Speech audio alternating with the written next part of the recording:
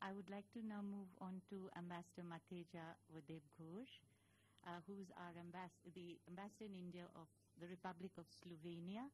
She's had a long association with India. I think it began in 2016 or 17. And she's currently also the ambassador to Nepal, Sri Lanka, Bhutan and the Maldives. In a sense, the whole SAARC region that Nirupama referred to. Prior to this, she has worked as the advisor to the State Secretary of Multilateral Affairs and was the Minister Counselor in China, DPR Korea, Mongolia, Japan, Department for Africa, Middle East, Asia and Oceania at the Ministry of Foreign Affairs of the Republic of Slovenia. She comes with a vast experience of having served as a diplomat across India, Japan, ASEAN, South and North Africa. My goodness, that's quite a range of experience. And I think you're also representing a government today that has been very proactive in recruiting women into the cabinet, if I'm not wrong, a larger number than ever before at the Republic of Slovenia, and a beautiful country with a very high GDP compared to the neighborhood that it is situated in. And we look to you, ma'am, to tell us about your own experience of not just a multicultural, multilateral experience, but what skills that you bring to the space as a woman, which enables negotiations in different tracks, different contexts, different cultures, and what does it bode for us today to have a different vocabulary? Thank you so much. Over to you. Thank you so much, Ambassador Rao, Ambassador Ganguly Das, Ms. Meenakshi.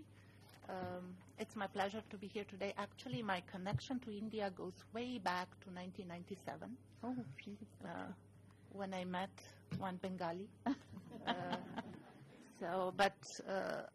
Also when I entered foreign service, my first assignment was South Asia desk. I think on and off, I was connected to India professionally all the time, and it's my great pleasure to serve here as an ambassador. You are right. Slovenia, I think today has achieved quite an important gender result. We have the highest number of women member of parliament. It's around 40%. We have a woman who is the president of the country. We have a woman who is the president of the parliament. And we have a woman who is the Minister of Foreign Affairs. So we are very, very proud. And you're right, the feminist foreign policy is right there at the center of our diplomatic work. When I entered the foreign ministry in 1996, the picture was not much different than Ambassador Rao described. Even though the women share was about 50%, none of the managerial positions were in the hands of women. We only had very few female ambassadors, I think around 3.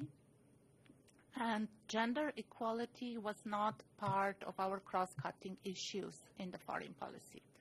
Today, I'm happy to say that we have very, very different picture, very different story. We have over 60% of our diplomats are female. At headquarters, around 66%. At our missions abroad, 53%. And this speaks a little bit about the challenges, which I'll speak later on. When we look at the leadership roles, managerial roles, around 48% are held by women. At the headquarters, 59%, and abroad, as ambassadors, are 39%. So we are still not at par, but we are marching toward that.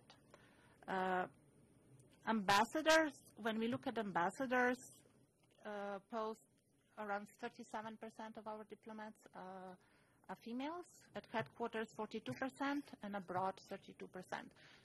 We are a small country, so I think altogether we have a little bit over 50 missions abroad, around 85 positions are ambassadorial positions, and out of this, I think I counted 37, 38 at the moment are female ambassadors.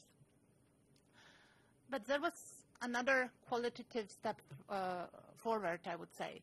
We also, at the Ministry of Foreign Affairs, we have a coordinator for equal opportunities. And this is to promote women in managerial positions, promote gender equality. We involve men, our men colleague in this.